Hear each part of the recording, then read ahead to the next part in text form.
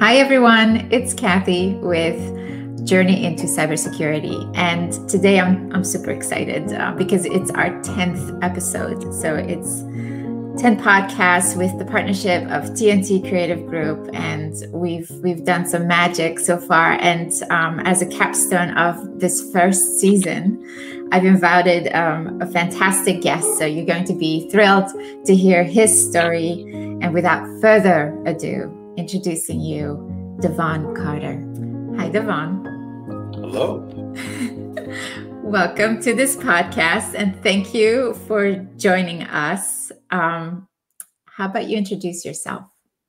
Okay. My name is Devon Carter. I work in cybersecurity, amongst a couple of other things. Let's dig a little bit deeper there. All So right. you say you work in cybersecurity. What does that mean? What's your title? And translate that into certain activities that a 10-year-old can wrap their heads around. Okay. So my official title is Cybersecurity Senior Manager, and Senior Vice President for a very large financial institution. In layman's terms, I manage a team of phenomenal cybersecurity architects, and our job, their job, is primarily to create blueprints of any and every type of application in the business portfolio, and to identify risks, identify controls that can be used for mitigation, and to just look at everything from a security perspective. So, Yes. I like how you kind of use the term blueprints in light of the title of an architect.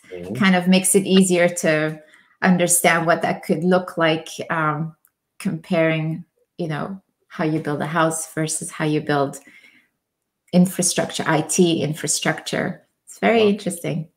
Well, if you think about it, so, starting off as an engineer, you're very, very narrowly focused into maybe a specific technology, right? So the goal is to get very, very deep and learn a whole lot about this one or two things. But as you move up the chain and become an architect, you have to start getting wider and not as deep, right? And so that's what my team does. And so when we talk about blueprints, it might be, might call a low-level design or a high-level design or a blueprint, like that. And so it kind of all works together pretty well, just like a traditional architect might. Awesome.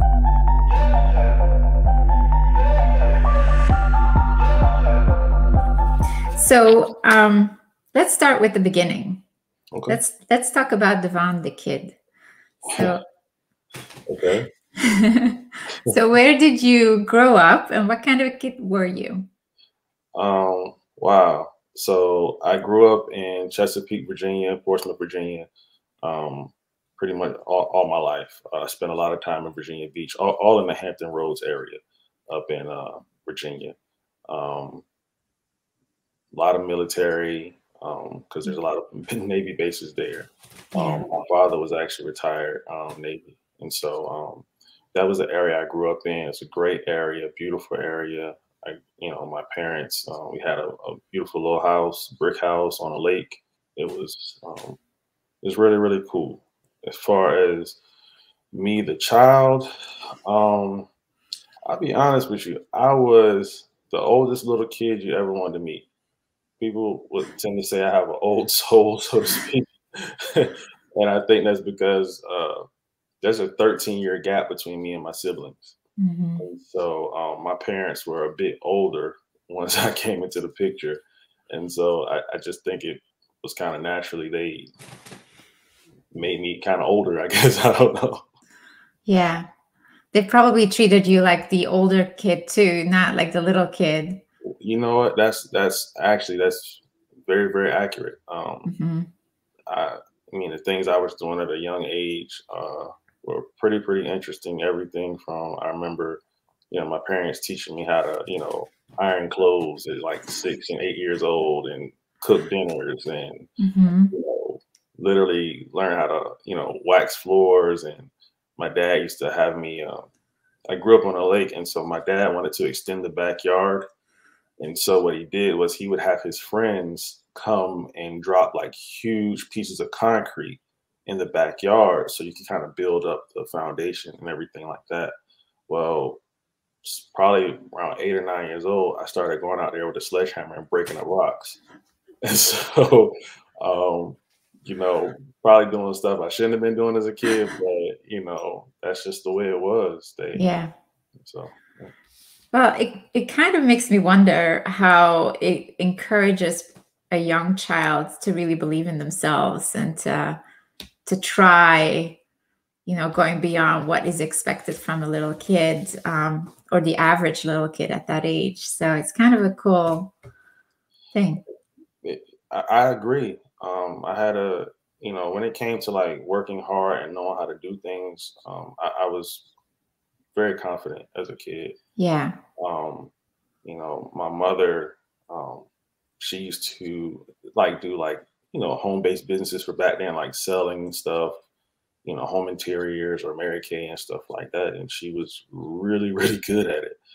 And so, by the time when I was 8, she taught me how to do the books for her business. So I was actually going through, doing accounting, doing receipts, helping her deliver packages to people and stuff like that, because Wow.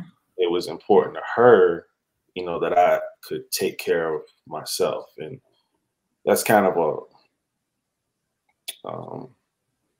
and I don't know if I'm skipping ahead, but my mother, really, really tremendous woman. She passed away in 2014, Mm. and profound loss for my entire family.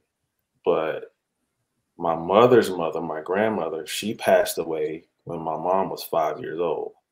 Oh, So wow. she didn't have a long time with her mother. Before I was born, my mother had already been diagnosed with cancer, and they had put numerous timetables on her life. And so I think the reason why they kind of forced me to grow up so quick is because my mother felt like she didn't know how long she was going to be here. And Yeah. so she was showing me as much as she could for, as quickly as she could.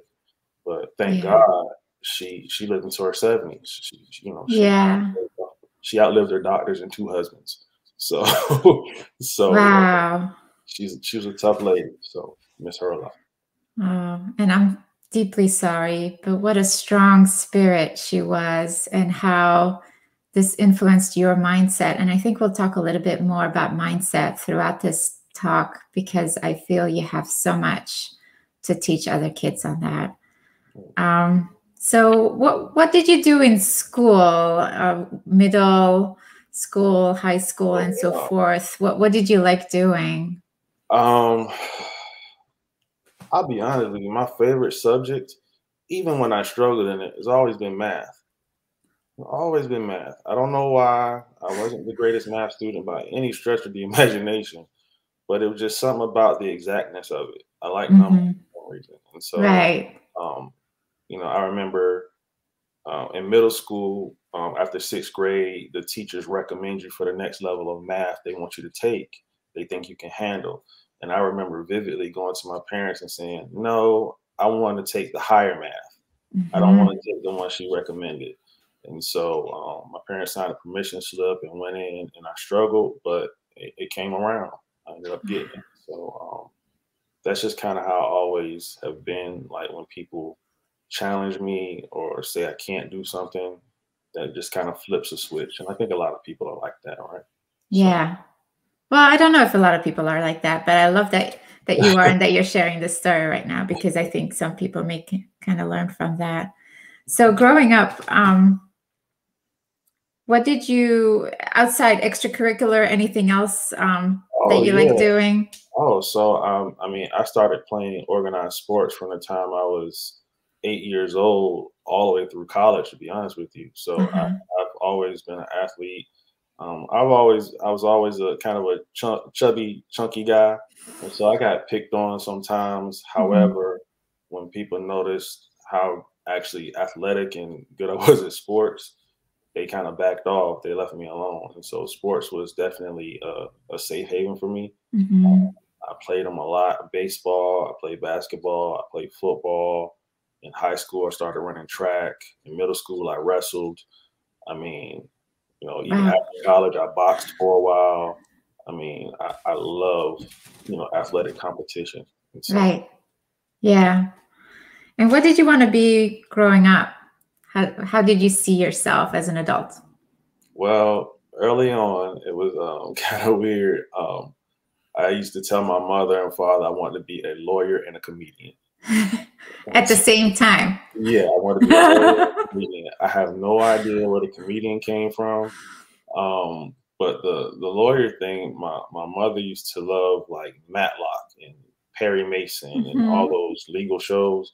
And so obviously I was watching them with her and I just became enamored with, oh man, that looks cool. They command the room, they can do stuff, they can, argue and this is that. And it just looks so cool to me. And so that's Mhm. kind of what I took from it. And so what that taught me was the importance of images for kids growing up, letting them be Yeah. exposed to different things because that's how they figure out, themselves a little bit, figure out what they want, what they like. And so that Yeah. was that was something I wanted to do now. Um, Yeah. I like that you just said that, you know, you can only be what you can see, right? So mhm, the power of good role models mhm. is underestimated, I think. And that's why we're doing this. That's why you are here today with me. Okay, no pressure. No, absolutely. I want young people to see your story and see themselves in you and know that anything is possible.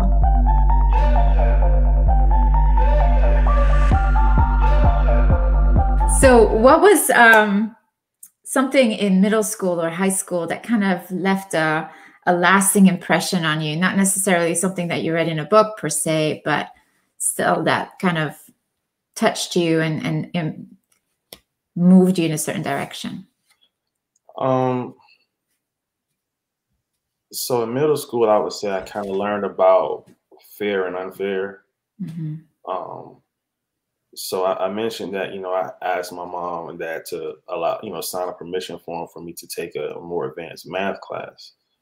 Well, the problem is that the teacher who recommended me for the lower math class was also the same teacher who taught the advanced math class. Hmm. And she was none too happy that, I did that. She was not pleased that, I decided to override her recommendation and try to do something harder. Wow. And so she made it a little difficult for me, which is why I struggled initially. So it kind of taught, I kind of learned about fair and unfair. Hmm. Um, in high school, I'll be honest with you. I don't know a major lesson I learned in high school, to be honest with you, other than I'll say this: I learned the importance of not doing dumb stuff. so so it wasn't anything specific, but I remember I was a pretty good football player, and my coach brought me into his office, and he basically said, "Hey, here are these letters from these schools that are interested in you." And I said, "Great!" I got excited. He said, "Okay, well now let's look at your grades." Hmm. And I was like, "Oh, that is not good." So, because my grades were not great by any stretch of the imagination. They just weren't good. And so my coach basically broke it down to me and said, "Hey, if you want to be eligible through the NCAA in college, your senior year, you have to make the honor roll your entire senior year, and you have to get over a certain score for your SATs." And keep in mind, I'd never made the honor roll in high school, not a single time. Hmm. I literally figured out what scores I needed to get in order to remain eligible for sports, and I would almost get that exact score every time. I just figured out how many I need to get right, and then the rest of it is like, all right, I'll guess, and we'll keep it moving. So what that taught me was is that first of all, he challenged me, right? Hmm. And so I learned that when I get challenged, I tend to respond pretty well. So I ended up making the honor roll my entire senior year. I was eligible for sports. I hit my SAT score, and so it just taught me that I'm better than I thought I was. Yeah. That I could do it if I really needed to. Yes. So I think learning what's possible in yourself, what you can do, I think is a very important lesson. So Yes. And how amazing that that coach took the time mhm. to give you that opportunity to believe in you, to put you up for success early, proactively. Yep, absolutely. Because he could have told me that my senior year, and then it just would have been like, okay, well, there's nothing I can do. Hmm. So, so I, very grateful for that. So, Yeah, absolutely. and Um, and I'll say the other important part of that it didn't just make me eligible for sports. What it did was it helped me to get into college, yes. right? Because my grades weren't great. Hmm. That senior year, seeing the type of courses that I was taking trigonometry, I was taking advanced this, advanced that to try to get my GPA and things back. You know, some schools actually said, okay, well, maybe he's not a loser. He can do it. so, Hmm. it had a really, really profound impact on me moving forward. So, Yeah. So amazing.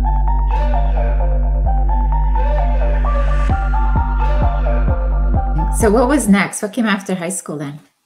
I went to college. Um, yeah, I went on a visit to East Carolina University during my senior year. I never even heard of the school. It was only 2 hours away from my home, and I never heard of it. And so I went on a visit, and I had, none of, none of my siblings finished college, and so this was my first chance to really be on a college campus, and I saw it, and I fell in, it was love at first sight. I went, and I just was like, look, I'll be here in the fall. I don't need to go anywhere else. Yeah. So I loved it. It was great. And so yeah, that I went to college and started my journey. Yeah.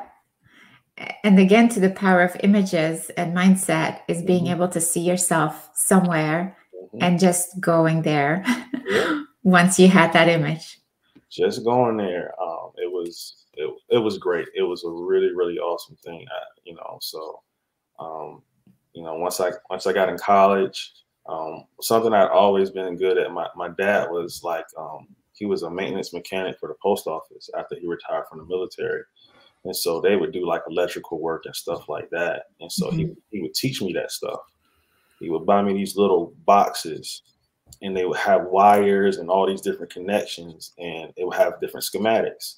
And so if you wired them a certain way, the box would do something different. So you could make it become a radio, a stoplight, or Oh, wow. whatever. So electronics was like, okay, well, I'll just do that. Yeah. And so that's what I did. I started off in the electronics program at East Carolina University in the School of Industrial Technology. Mhm. And then after my freshman year, well, I'll tell you this story. So I don't know what happened in college, but things just clicked for me academically. So my first semester, I ended up getting like 5 A's and a C. Wow. I had a 3.6 GPA. I only got the C because I overslept from pulling an all-nighter for a psychology exam. And so I told my parents what my GPA was, and they literally like, yeah, that's you. Okay, we need to see proof. So I had to literally like send them my grades so they would believe that I'd actually accomplished that. And Yeah. so it just kind of kept going from there. I did pretty well, but back to my other story. So after my freshman year, the department realized, I think, and this is just my guess, that they really couldn't. They weren't like a full engineering school, right? So they weren't like electrical engineering. And so competing with NC State and some of the other schools that Mhm. had like real engineering programs, they were like, okay, probably not the best idea right now. So they switched over to something called computer networking, network engineering. Right. And so my sophomore year, they brought all the electronics majors into a room and said, here's what we're doing. Okay, if you're this far along, you can keep on electronics. But if you're just starting, yeah, that's program's going away. And so you can switch over to computer networking or you Mhm. can completely change your major. And so they said, we're going to be teaching you this stuff called Cisco. And I was like the food truck place? Like Cisco? Like what is that? I had no idea. And so I was like, all right, well, I don't want to change majors. That might make me take longer to graduate. So let's play this out. And probably, Mhm. initially one of the best decisions I ever made. Mhm. I did pretty well. I excelled in it. It was an awesome program. Um, my professors were great. Um, I mean, it was. I can't say enough about what East Carolina University did for me. Like as far as maturing me, helping me to see different things, meet different types of people, and Mhm. really just kind of develop me as a human being. And so Right. it's a really great experience. I joined the track team while I was there. Mhm. Um, I went there. I was going to go play football, and I was literally out on the football field doing a practice, and I was looking around the field, and I was like, I don't really want to do this anymore. But good that you said at the beginning. Yeah, I was like, I normally, when I played football before, I could get up for the moment and things like that, and it's just like, man, I really don't feel like being here.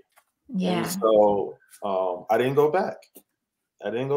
And so my friend from high school, who was also at East Carolina, and he was on a full track scholarship. He said, "Hey, I remember you used to be a thrower and a sprinter at high school. Why don't you come out for the track team?" And I was like, "All right, well, at least keep me in shape. It's something to do."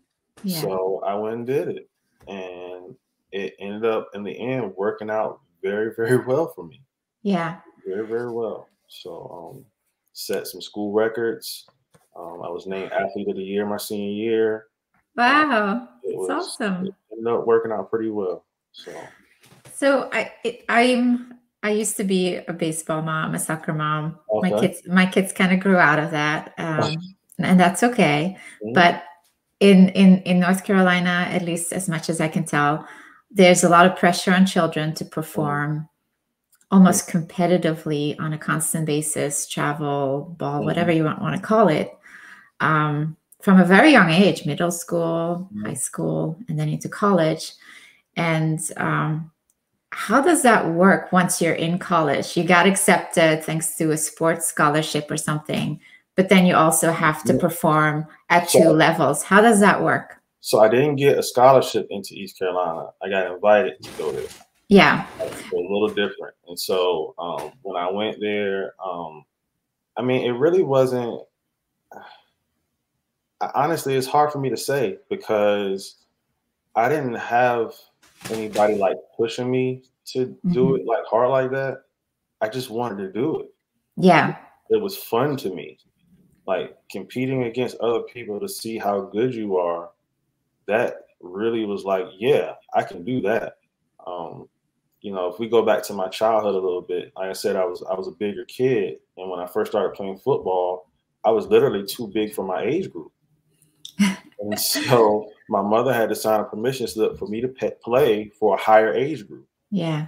with a higher or older amount of kids. Well, I had been playing with older kids already, for a Mhm. large chunk of my life. All my friends were a couple of years older than me. Yeah. So even then, I would go there and I dominated the older kids. Like I was really, really good. And Yeah. so that fed my confidence. And so I just wanted to do it all the time. So nobody Yeah. had to push me. Yeah. So But the point of the question is, how did you balance sports and academics it, it in was college? so it's a great question. So um, I had great professors. Hmm.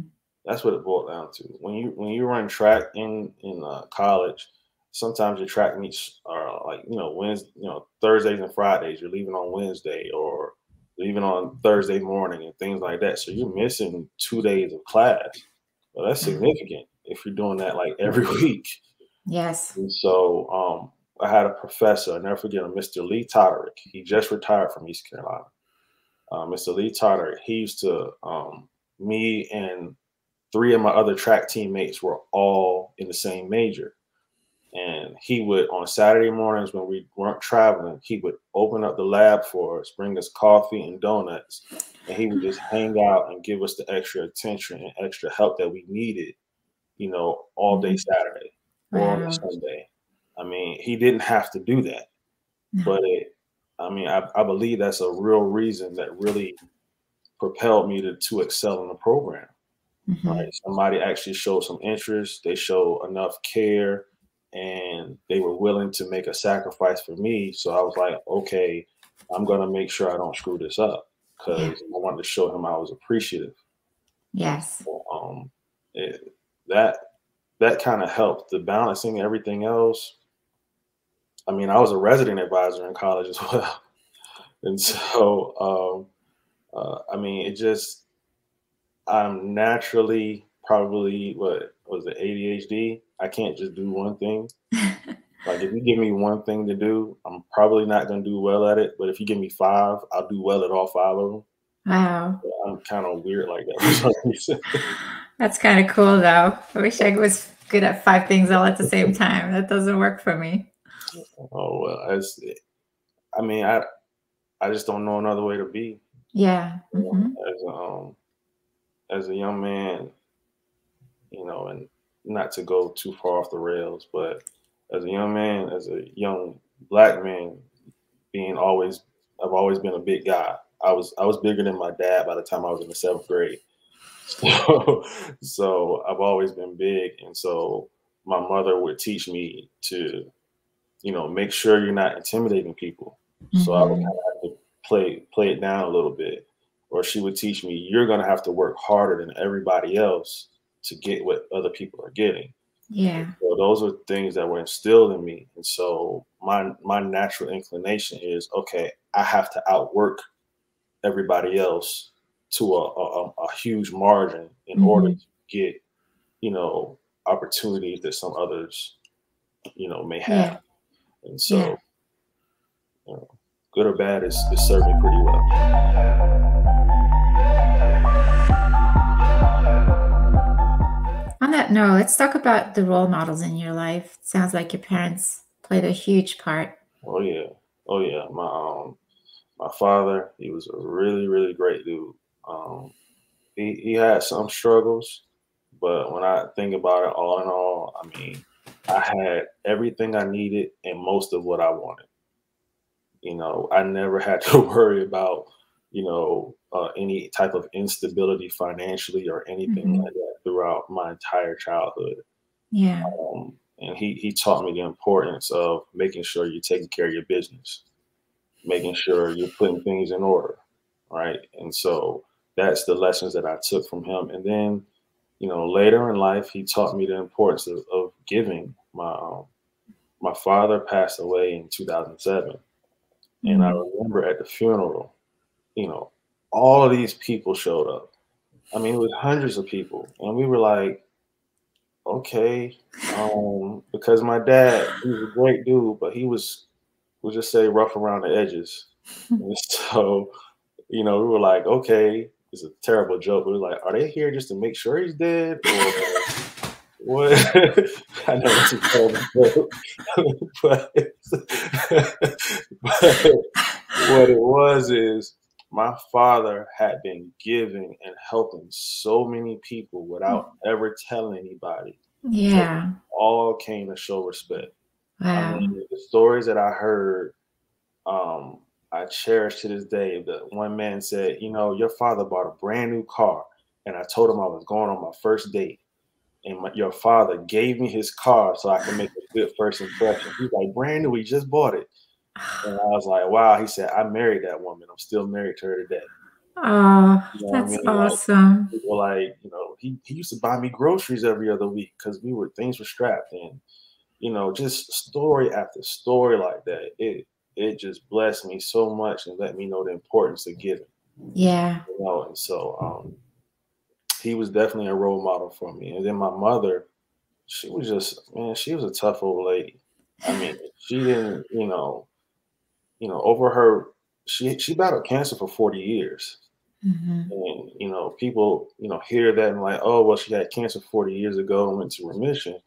And I had to tell them, no. Over 40 years, my mother had breast cancer, lung cancer, optical nerve cancer, liver cancer, spine cancer, hip cancer, thigh cancer. Ugh. Over 40 years.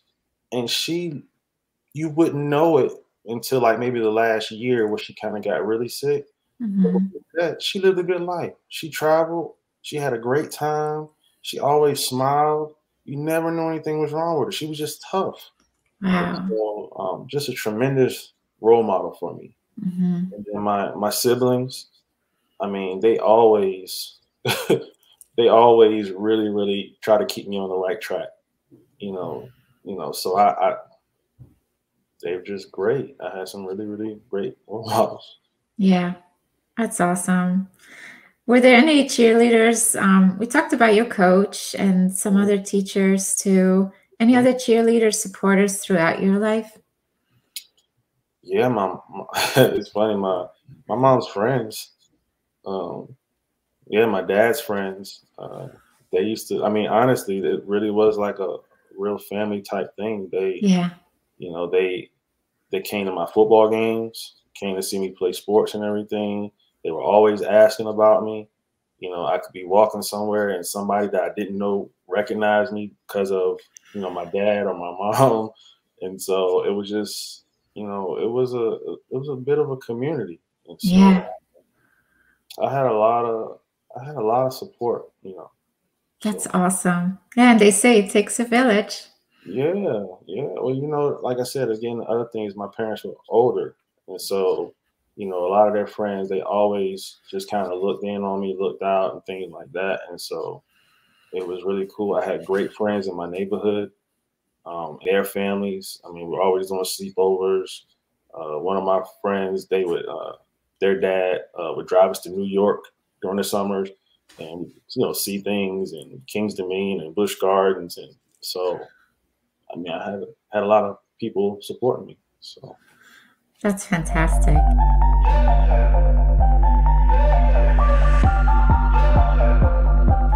Let's move on to the topic of mentorship. I know that you actively mentor people now and that you've been mentored along the way too. What's your take on mentorship? it's extraordinarily important. Um, it's funny. Even today, in the position I'm in, I'm looking for a mentor now for myself. Hmm. You know what I mean? I have a couple of people who are in that role, but I'm looking for some more mentorship because I want to continue to learn and grow. Um, I believe mentorship was, extraordinarily important to me throughout college and especially early in my professional career. Um, they can help even if they don't tell you what to do. They can help you learn what not to do, which Hmm. is just as important. And so I think mentors are just they're really important because they have knowledge through experience that you just don't have yet. And if you will listen, you know what I mean? If you will pay attention, if you will listen, it can help you avoid a lot of pitfalls. Yeah. One thing, and I know I talk about my mom a lot, so I'm sorry. One thing she told me, and this may sound mean, but it wasn't mean. So listen to the Mhm. whole story. So one thing she told me, I forget, I was young. I might have been in middle school, might have been younger. I can't remember. But she told me, she said, Devon, she said, you are probably the least talented of my children. Yeah, yeah, that's something to say, right? But she said, but you will be far more successful than your siblings because you will listen.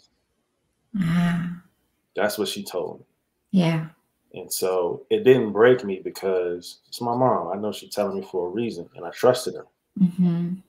but it let me know the importance of listening. Yeah. So my closest friends, you know, are usually like 10 years older than me. Like I always want to be around people with experience. I always like being around older people because Hmm. I can learn so much from them. Yeah. You know what I mean? So yeah, so mentorship is very key. Yeah. Wow. So she planted that seed of a growth mindset right then Mhm. and there. Yeah. That's amazing.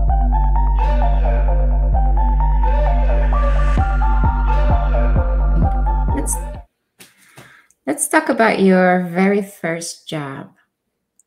Oh man. So my very first job, and I hope my employer today doesn't see this, is still probably my favorite job I've ever had. Um, so when I graduated from college, I didn't like have a job lined up. Mm-hmm.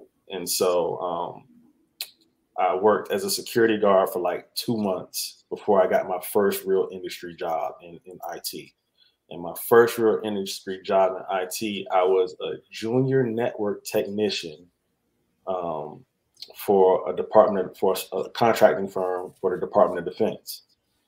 And so I remember I went in for the interview, and the gentleman who was interviewing me, I had applied to this job 13 times. Okay? Importance of persistence, everybody. I applied to this job 13 times. He brought me into the interview and he was like, "Look, I'm bringing you in to ask you to please stop applying." I lie to you not. He was like, "Dude, you're doing too much." And so it was really really funny, and and he was dead serious. Mm-hmm. I was like, well, can we just still have the interview? It's good, good practice anyway. And so we had an interview, and we started talking, Yeah. and then we started talking about sports, right? And as soon as we started talking about sports, oh, I could, I could kick it into high gear. I could talk sports, and so we talked for probably about an hour. And then, we got to the subject of the job. I was like, dude, so what is it about this job that I'm not qualified for? Is a skill that I need to get? And he was like, honestly, the main reason that we didn't really want you is because you had a college degree. It's like, mind blown. Like, wait, Totally. you mean everything that everybody's ever told me about getting a job? I'm, I wasn't supposed to do that? Are you kidding? And then he further explained. He was like, everybody in there were, ex-military, Mm-hmm. and none of them had college degrees. And their impression of people with college degrees had been they always looked down on them. Yeah. And so they were like, look, we got a good group. We don't want to introduce anybody in here that's going to cause issues like that. And I said, oh, I said, man, is that your problem? I said, dude, I know I'm not smart right now. I don't know anything. I'm just going to sit in the back and I'm going to take notes and I'm going to learn as much as I can, as quick as I can, so I can make you guys some money. And then he looked and he said, you know what? All right, I'll give you a shot. I said, that's all I need. And that the rest was history. And so that's how my first job. Now that first job, it wasn't a normal first job for anybody like me. I had my degree. I got my CCNA and my CCNP. By the time I graduated, or soon after I graduated, within like a month or so, which are Cisco Certified Networking Associate, Cisco Certified Networking Professional certification. So I had some knowledge, I had some skills, but I hadn't worked in the real world, so I really Yeah. didn't do anything.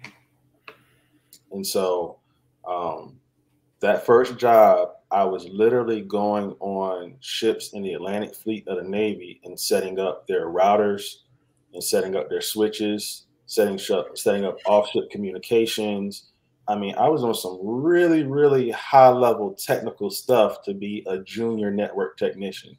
Yeah. That's pretty So cool. it really was, they fly you around, do different things, see different things. I mean, it was really really fun job doing cutovers on the weekends. Before I was married and had a family, that was really cool because you literally probably slept on a boat for 2 or 3 days. So it was just an awesome experience. I still have fond memories of it to this day. Yeah. And I again want to stress the importance of this mindset that you had, this can-do attitude and persistence, Oh, just sticking with it and believing in yourself, oh yeah. and just approaching the person in a way by listening Hmm. and really trying to meet a need that they needed to fill, and not making it about you but making it about them. That's all you do. Yeah. You know, to any young people that are listening, find what people need and give it to them. Hmm. You'll probably do okay. You know, so but yeah, and so I learned a lot on that first job. I certainly learned how to make mistakes. I made a huge mistake on like my first assignment, and I'll never forget it. I go on the boat, and they're all in. I think it's called ADP. It's the room where they have all the computers and servers. Hmm. So I go down in there, and they're struggling. They can't get the routers to connect to the shore, and they're just having all kinds of issues. And I was like, okay, well, you mind if I take a look? And so I go in there, I turn on a couple of debugging and things like that in the Cisco router because I'm fancy guy. I'm I can handle it. And so I actually figure out the problem. I figure out the problem. I remember it vividly. They had it was a OSPF, which is a routing protocol. They had encryption keys on it, and they had mistyped the encryption key so it couldn't link up the sites. And so I found it in debugging, and I fixed it, and everything came up, and it was great. It was like, oh. so, so instead of me just saying, okay, job well done, and leave, I decide, no, let me keep looking through this router and see if I can find any more issues for me to fix since I'm so good. Well, there was a command in there. I never forget it. The command was default information originate. And I know this is might be kind of technical right now, but I remember it because that command tells this router to advertise itself as the gateway for everybody else. Hmm. Okay. Well, it had a huge number at the end of it, which was like a metric to make it the least preferred because we didn't want the router on this boat to become the gateway for everybody else. Right. Well, I had never seen that metric number before. So I said, oh, that must be messing up something. Let me get rid of that metric. So I took the command out, put it in without the metric, and then I started hearing a lot of people walking really fast. Then I started hearing people running. Then I started hearing people yelling. So I was like, okay, what's going on? So then somebody came in, hey, did you do something on the router? I was like, yeah, I fixed this command. No, why did you do that? You just made us the default gateway for the Atlantic Fleet. They're gonna shut us down. And I'm sitting here like, oh man, I just fired myself. So I quickly fixed it, put it back. The shore enough shut us down, turned off our communications till we fixed it. And so they promptly kicked me off the boat. So I have to go back to my office, and I'm like starting to pack up my desk because I know I'm getting fired out of this one. Oh. And I go into my boss's office, and he's got like this smirk grin kind of thing going on. He's like, so I hear you had a pretty exciting day. I was like, yeah, something like that. He was like, he said, okay, well, congratulations. You're now an engineer. I was like, what? He said, dude, he said, I don't want to work with any engineer who's never made a mistake because that means they're not learning, they're not trying to grow. Hmm. And so he's like, yeah, just don't make the same mistake twice. Yeah. So I was like, okay, all right. And so he was great because that was a moment where he could have crushed me. Hmm. Instead, he built me up. Yeah. And, it was a tremendous experience. I never made a mistake again. I will make sure I say that. Yeah. But, and I did pretty well for them. They were really happy with me. So. Wow. What a powerful lesson. Yeah. Making mistakes is okay as long as you learn from them. Absolutely. Oh, mind blown.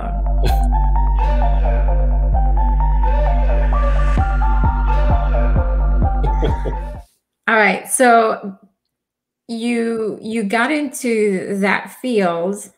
I know you're now into finance, so there's a story there. But I also know that you started studying law. So let's talk about that a little bit. Yeah. So, I told you before that as a kid, I said I want to be a lawyer and a comedian. Uh-huh. And, my high school grade said otherwise. So, well, the comedian part I probably could have done. But lawyer definitely wasn't in the cards.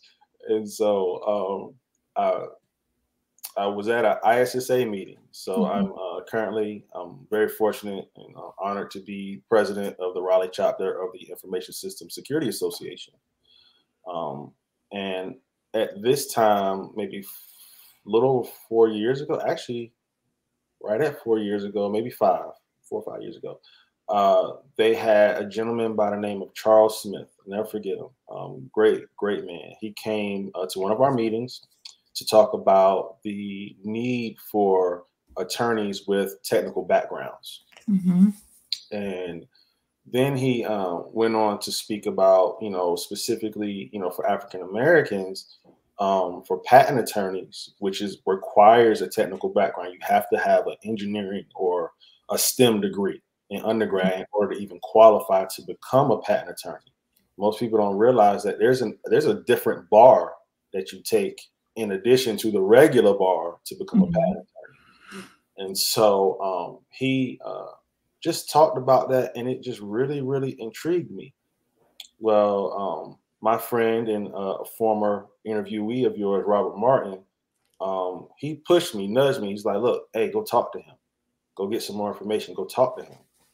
And so I did, and he convinced me to apply to law school, to North Carolina Central School of Law, and for some reason they accepted me. so um so I wasn't necessarily looking to get into law at that time. But it was funny how those things that I kept speaking as a child, I kind of spoke them into existence back then. They came to fruition. Mhm. Didn't necessarily happen in the timing that you would expect, but Yeah. it happened, and it was really, really cool. And um law school was by far the hardest thing I've ever done in life to date. Um, we talked about the multitasking thing. Yeah. So while I was in law school, I worked a full-time job. I was on the board of directors for the ISSA. I had a consulting business. I work on the tech team at my church. I have a wife Wow. and 2 kids. So I'm doing all of this at the same time, Wow. mentoring people as well. I had a few people I was still continuing to mentor. And so it was tough. It was very, very hard. I don't recommend anybody do it like that.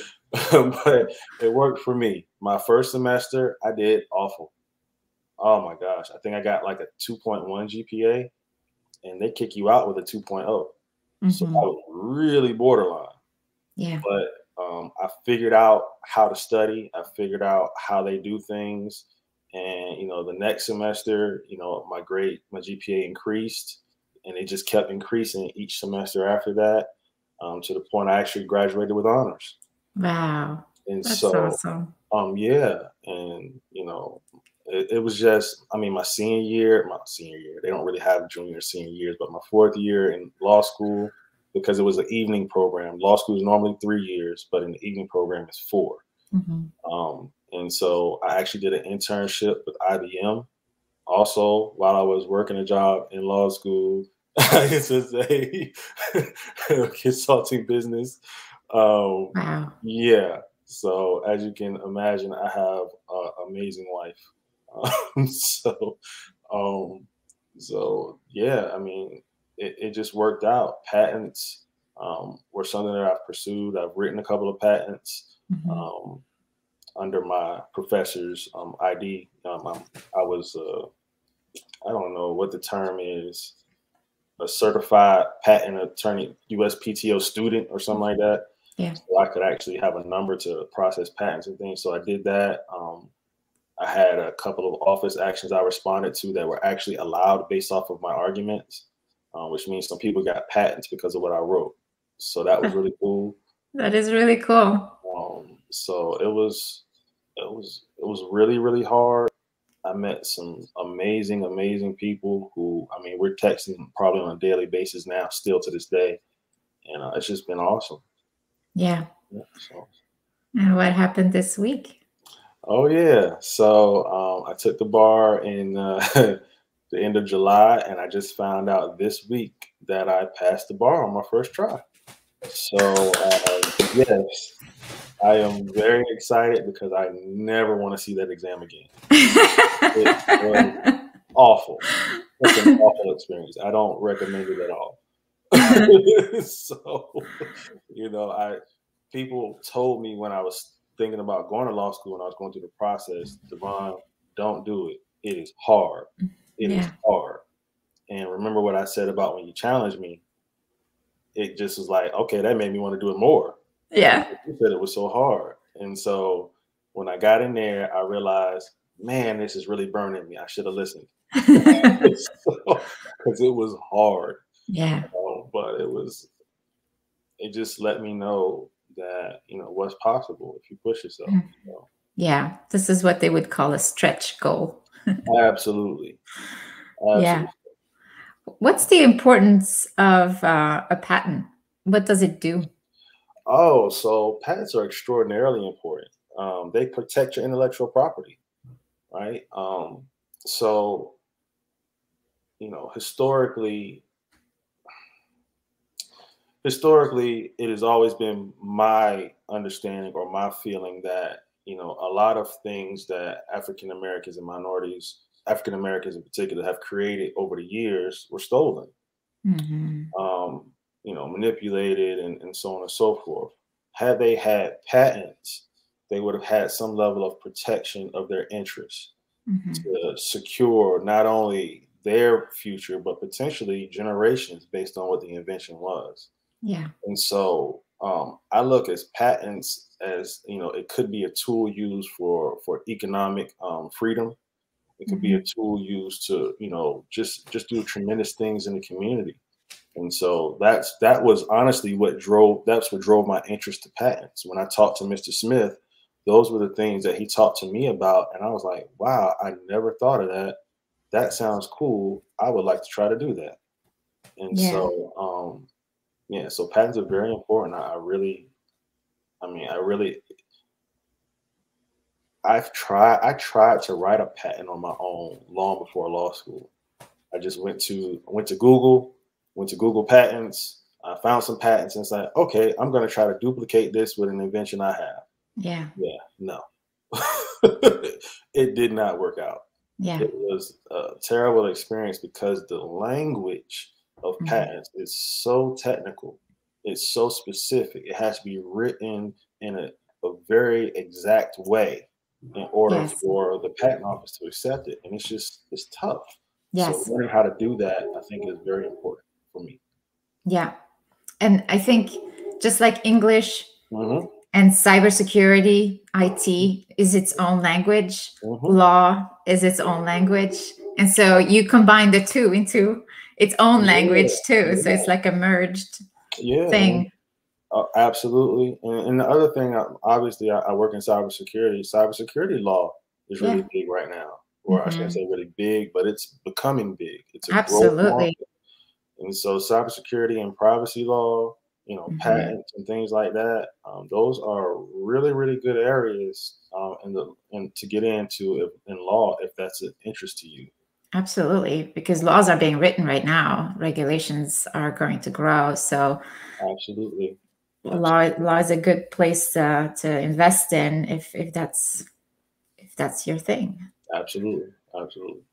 And it's funny how life just works in mysterious ways, right? How you always had that image of yourself, and here you are passing the bar. Yeah, absolutely. I'm now an attorney. Yeah. Hopefully my license will come in the next few weeks, but I've passed, and so I'm just really, really excited about what the future holds. Yes. Congratulations. It's just so fantastic.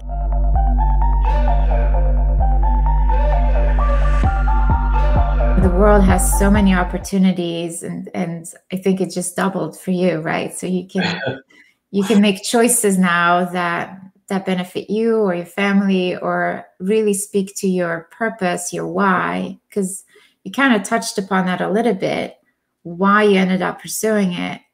It spoke to you and your values. What other motivators do you have? What is your purpose? Wow, that is a really hard question. I'll be 40 in December, right? And so one of the things that I know is I don't actually think I've actually hit my purpose yet. I'm still searching for it a little bit. But as I get older, I kind of see God kind of orchestrating my steps in a certain direction. And so the picture is clearer than it was 5 years ago, but it's still a picture that's kind of being painted. Yeah, If that makes sense. And so absolutely. my main goal, to be honest with you, is just do things that help people. Right. I feel like even in the role that I'm in now, as a manager at my company, you know, I told my team the first day, is like my job is not to just give you tasks. My job is to help you figure out what you do best and put you in a position to be successful. Yeah. My job is to serve you and to help you. So help me help you. Yeah. To quote a famous movie. So I love that. yeah. So yeah, that's, I mean, just helping people. If you focus on helping people other than yourself, you'll end up working your way into the right spot at some point. And so that's kind of how I Wow. look at it. Absolutely love that. A common trait of the people who I've spoken with on this podcast is that they enjoy teaching. Oh, Yeah. So what does teaching mean to you? it is truly a passion. Honestly, it is the side reason why I got my JD. I've taught at ICT Tech and various other technical schools around the area. I love teaching.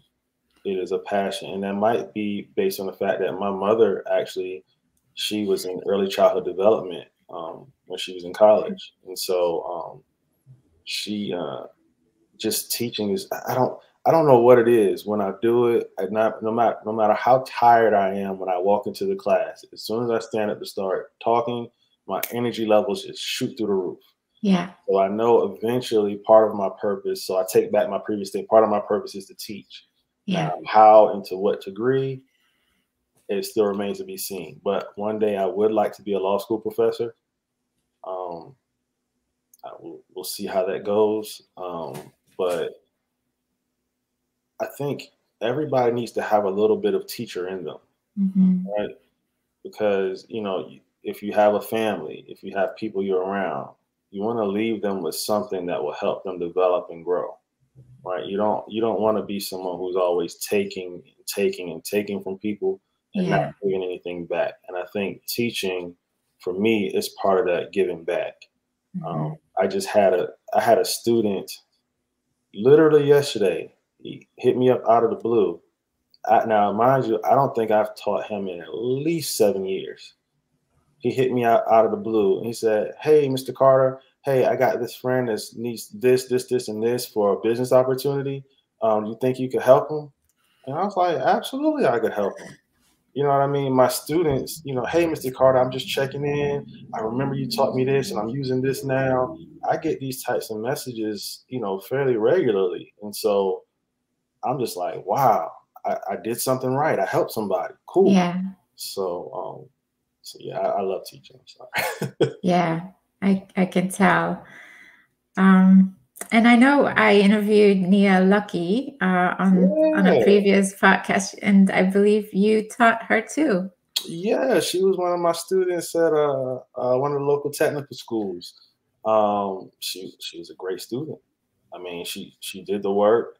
She I liked we call her I like Lucky because she was willing to put in the work Mhm. right?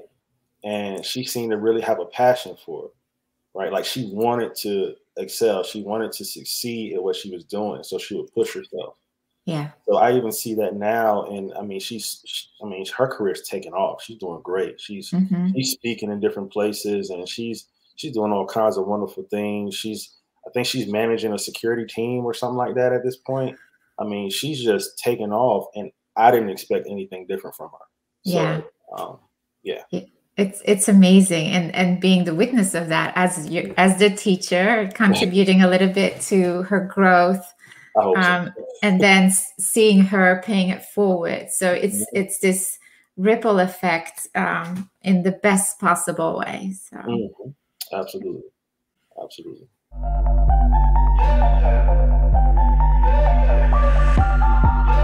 so what do you wish for your children and the future generations?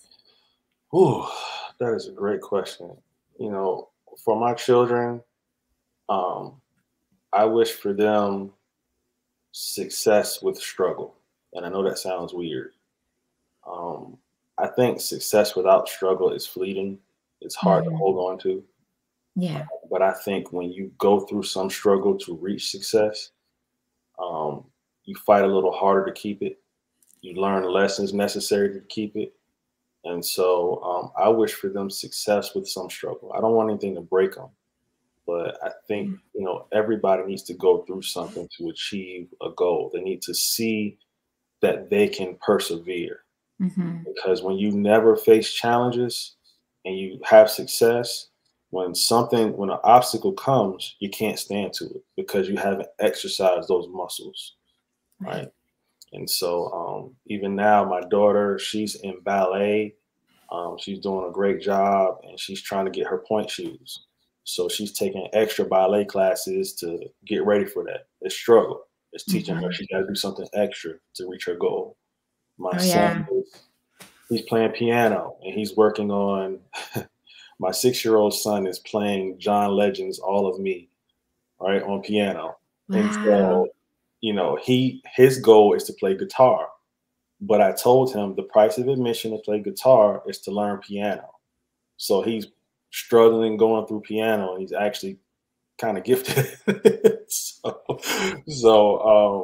Yeah, it's really really that's something I want to instill in my kids. Yeah.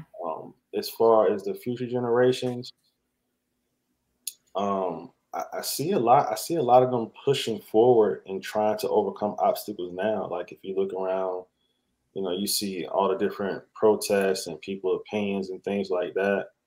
Um, I would say that they understand how to fight and how to push. Um, so I honestly I don't know. I'm very curious to see what the future generations are going to do. What's going to Hmm. be the fight that they pick up, the mantle they pick up as far as um, pushing this country forward.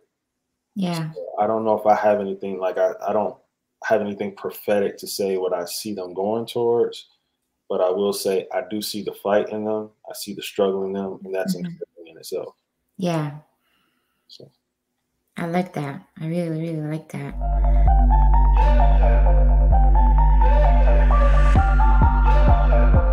Looking back, what advice would you give yourself? Is there anything you would do differently? you know, I can't think of anything I would do differently. You know, I I was I've been very very blessed, very very fortunate. You know, I did well at most of the things that I've attempted to do. Um, I mean, the best advice is just continue to listen, just like my mother told me. Hmm.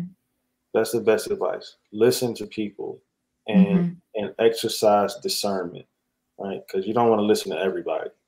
Right? I had a old pastor of mine used to say, "Shoot a fish and spit out the bones." Uh, I know that sounds really old and country, but but but it was a great saying because he's saying, look, take what is for you from whatever is being said, and the rest of Hmm. it let it go. Everything Yeah. does not apply to you. And so that's, I would say, yeah, continue to listen. That is really good advice. What's your definition of success? Man, you're asking hard questions. Well, I can say success for me is being able to enjoy my family, right? Being able to be with them, have fun with them, and hang out with them. Mhm. That's success for me. I am notoriously terrible at rewarding myself, right? I don't because I just don't require a lot. If you give me a couch and a TV, I'm good for like a week. so um, I know that kind of sounds lazy, but as I said, I do so much all the time. Mhm. Like being able to just sit and relax and just play basketball with my son. That's his new thing he wants to do all the time. Or give my daughter tips on ballet because I kind of forgot I actually had to take some dance when I was younger. And so That is really cool. yeah, so just stuff like that. That's success to me. Yeah. Success is no. Here's success. Here's success. Success is knowing that I've made a difference in somebody's life Mhm. who is not directly connected to me, right?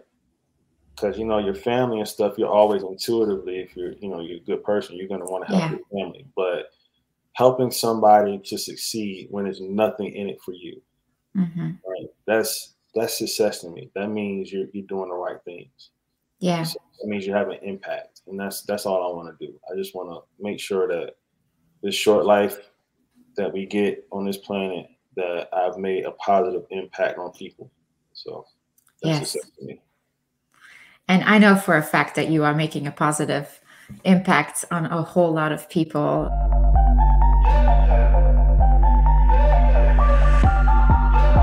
I got to witness you working on InfoSecon, the annual conference that the ISSA Raleigh chapter puts together. It's massive. Under Yeah. your watch, it grew phenomenally. So I know for a fact that community is blossoming thanks to your hard work and dedication. Let's talk about InfoSecon just for a second, because Okay. hopefully we'll publish this before the Yeah. actual event so we can kind of build some momentum. So yeah, How about you give a little shout out I, to I will do InfoSecon? my shameless plug. Sure. Yeah. so so for everybody that's watching, Triangle InfoSecon is our annual flagship event for the Raleigh chapter of the ISSA. In person, traditionally, we've had like over 1,500 people in person. That's security professionals, that's students, that's executives. You name the level, they've come to our event because there's value there. That event acts as our sole fundraiser for the year, which keeps our lights on for the ISSA. So we ask that you please support us, come out. We have great sessions. We have great keynotes. Two of our keynotes this year, Dr. Diane Janasic, Esquire. Yeah, she's a doctor and a lawyer. She is the head of the cryptological school for the NSA. Yeah. Um, Mr. Armando C. Armando is a tremendously brilliant person. He runs the Maryland Innovation Security Institute, MISI, up in Columbia, Maryland, or thereabouts. They are doing some really cool things. They have mock-ups of cities, utilities, and people can do penetration testing against that to see what we need to do to protect our utilities against hackers. Yeah. Like they are doing all this type of testing and cool things and make recommendations to the government. These are our two keynotes. We have sessions on zero trust. We have sessions on the biggest hacks of the years, like the Casilla hack, the Colonial Pipeline. Pipeline. I'm sorry, Colonial Pipeline, the Casilla hack, SolarWinds, obviously. I mean, Yeah. you name it, we're going to be talking about it at this event. It's on October 28th and 29th. Mhm. The evening of the 28th and all day the 29th is an opportunity for 13 CPE credits. Don't forget the Capture the Flag event. Yeah, that's Those, huge. yes, that's our basically our hacker war games. So Alex and the Storm CTF team, they put together, they developed their own Capture the Flag games, allow people of all levels to participate for a chance to win some very, very, very great prizes. So please purchase tickets early and often, and look forward to seeing you. And it's virtual, right? Yes, this is our second year being virtual. It is going to be used on a new platform called Hopin, which actually uses the same backend as the system we're using for this interview. And so we're really, really excited about it. Our sponsors absolutely love it, and we have some great sponsors. It's just going to be a wonderful event, even though it's virtual, and we would love to be in person. We Yeah, just couldn't get the clearance to do it with everything going on. And so virtual is what we have. Virtual is what we're going to give you, and it is still going to be a phenomenal event. So please come support us. absolutely. And now anybody in the world can attend, really. So Absolutely. I think it's fantastic that it is virtual.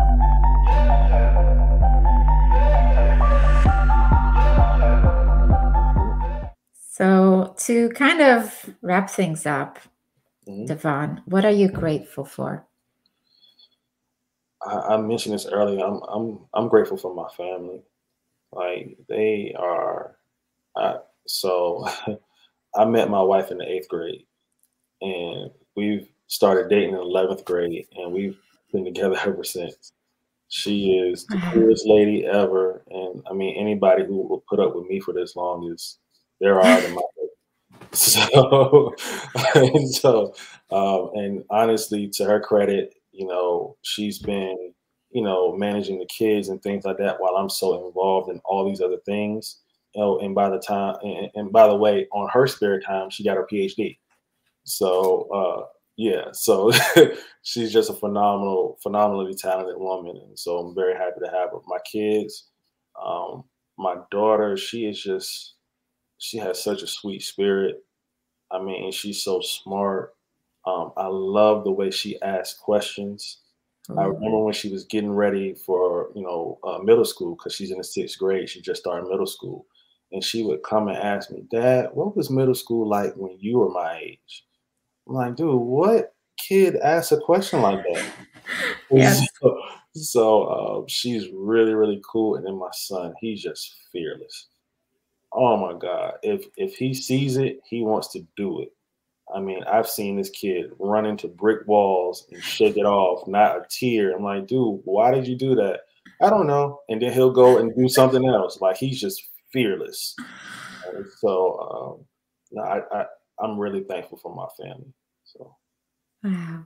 Well, it sounds like you have a powerhouse there at the Carters. oh man, they do a really, really great job with keeping me straight. They keep me in check. So, I am sure they are lucky to have you too. And on that note, I want to thank you for joining me on this podcast, our 10th episode, the last one for the season of Journey into Cybersecurity. And what a journey did you have? And what a beautiful story. I got chills this whole time. I said, wow, a whole lot of times. You are an amazing role model to so many people. And I bet the future Cyber Hero Squad is watching you right now and hearing your stories and taking notes and getting things into action thanks to this conversation and all the other things that you're doing. So thank you for showing us that anything is possible with the right mindset, with the right motivators, and with the right people around you, and just applying what you learn every day, just plugging away, and sooner or later you become a lawyer, and yeah, you become a teacher and a professor, and you're making an impact on this world. So thank absolutely. you. So thank you for having me. I was extraordinarily surprised and flattered that you guys even wanted to talk to me. So thank you for having me. I really appreciate it. And if I could leave anything like a kind of a lasting word with the next generation is patience is key. Don't, getting things really, really quickly is not going to be, it's not the best thing in the world. Patience, it's going to come. Just keep working. It's going to come. I am an example of that. I never thought I would be an attorney. I never thought I would be at the point I am in my career at this age. And so just keep plugging away and exercise patience, and you'll be fine. Fantastic. Thank you. Thank you.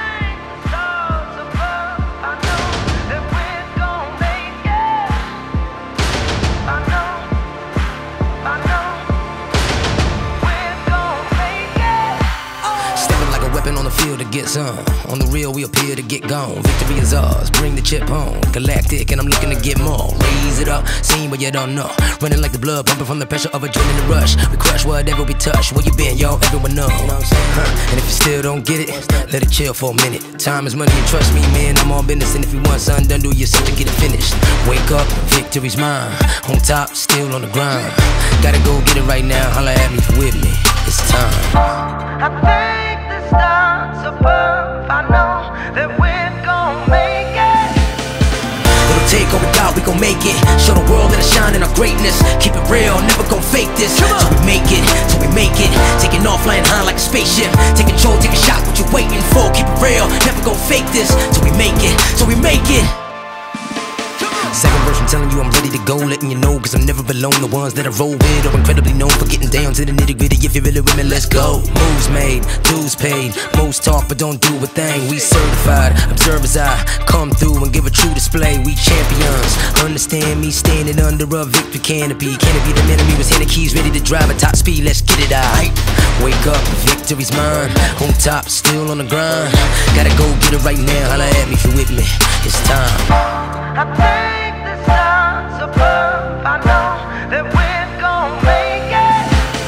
It'll take all we got, we gon' make it. Show the world that I shine in our greatness. Keep it real, never gon' fake this. Till we make it, till we make it. Taking off, flying high like a spaceship. Take control, take a shot, what you waiting for? Keep it real, never gon' fake this. Till we make it, till we make it. I thank the stars above, I know that